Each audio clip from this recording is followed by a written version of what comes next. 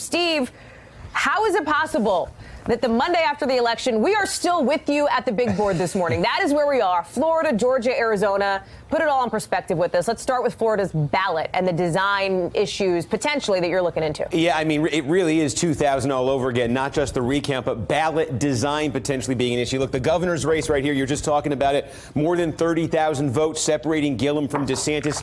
These recounts they're having right now, you know, it's typical. You're going to see a little bit of a change from a recount like this. But on the scale of 30,000, you need something more systematic almost if you're Gillum.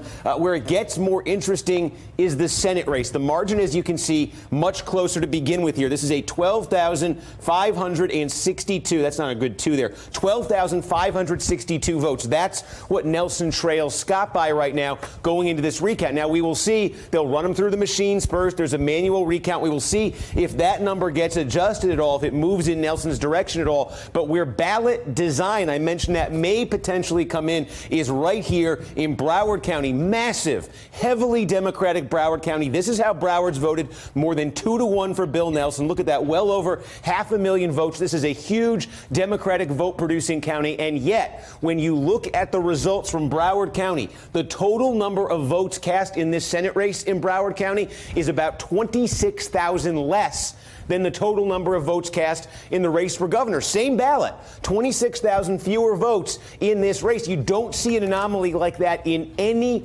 other county in Florida. And so something happened. They call that an undervote. Something happened to cause the undervote. Now, the Nelson campaign is insisting this is a machine error. I can put this up on the screen for you, the ballot. The Nelson campaign is insisting this is a machine error and that when you have this manual recount, it will be caught. But I want to point out what the Broward ballot looks like and where they placed the Senate race. Look at this. This is the Senate race. This is a lengthy column here on the left of instructions. This is the race for Congress. There's a bunch of different congressional districts in Broward. There is a part of Broward County where the incumbent member of Congress ran unopposed and where by state law that doesn't even appear on the ballot. And in that part of the county, you had an extra high number of blank ballots in the Senate race. So the possibility here that ballot design led 20,000 plus potentially people to just not vote in the Senate race in a heavily Democratic county looms over this thing.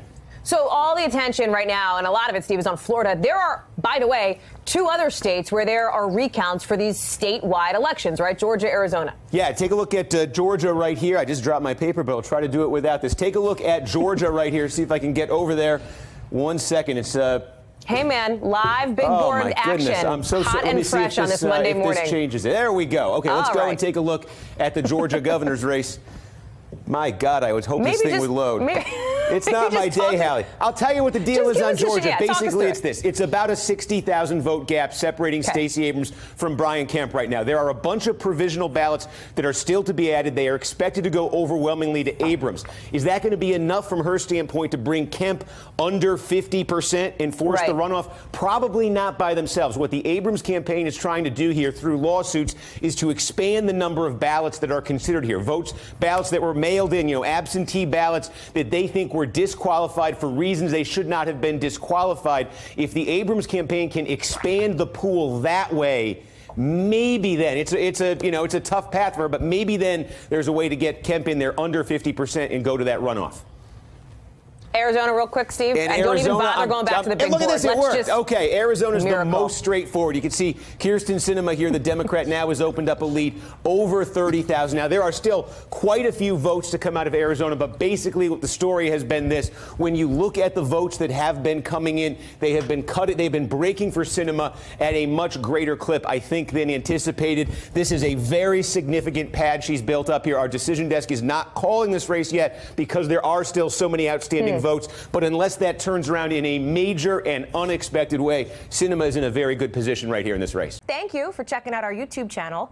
Why don't you subscribe? It's really easy. Just click on that button down there. And for more news from MSNBC, click on any of these videos here for the latest interviews and highlights. You can get more videos from MSNBC with our newsletters. Head over to msnbc.com/newsletters to sign up.